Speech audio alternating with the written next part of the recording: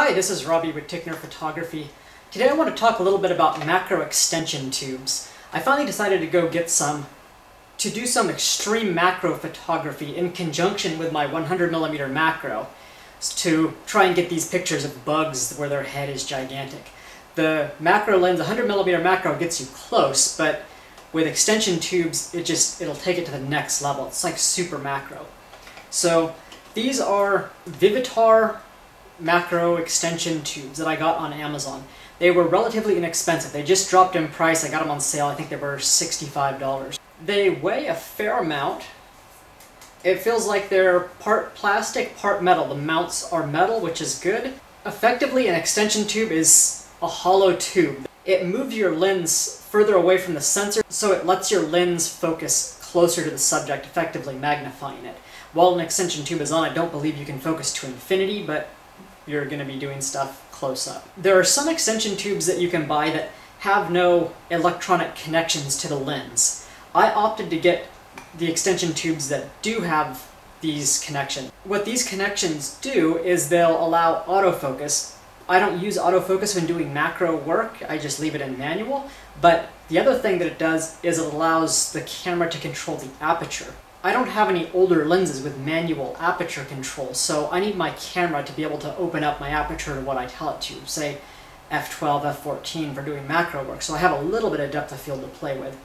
If you didn't have these connections, the aperture is on a spring, so it'll snap back down to 2.8, and your depth of field is going to be minuscule.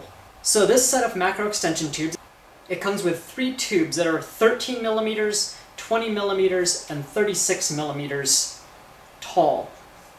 And they can be combined together, or they can be used individually. And there's no lens element in here, it's just a hollow tube, but it should let us focus quite a bit closer. So I'm going to do a little demonstration here. First, I have my 100mm macro lens on my Sony Alpha A77, and I'm going to use it at 1:1 magnification the entire time, so my focus is not going to change. It's going to be 100mm 1:1, and I'm going to take a picture of a penny. So first I'll take it with a lens alone, then I'll add the 13mm extension tube, then the 20, then the 36, and then all 3 extension tubes together on top. Let's try an experiment. So first, just the 100mm macro lens and a penny. Let's see what we get. Alright, and there we have a penny. Next, we're going with a 13mm extension tube, and we'll see what this looks like.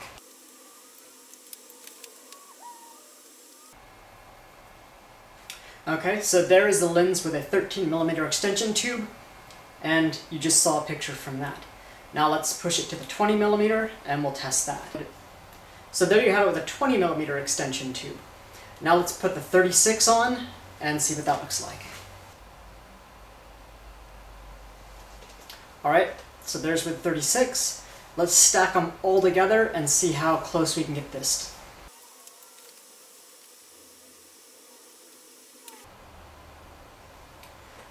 It's odd, it seems like we're losing a little bit of light as I extend this out. I'm having to adjust my lights a little bit, and I'm not sure if it's just the lens hood that is now covering up. Yeah, I'm not sure if it was the lens hood casting a shadow or if we're actually losing light somehow. There's no lenses, but it is further away from the sensor. Another thing to note is that these type of magnifications, your depth of field is microscopic. In many cases, you'll probably have to end up using a technique called focus stacking, but that's a different matter altogether. So now that I have these macro extension tubes, I'm going to go out and try and find some bugs to take some pictures of.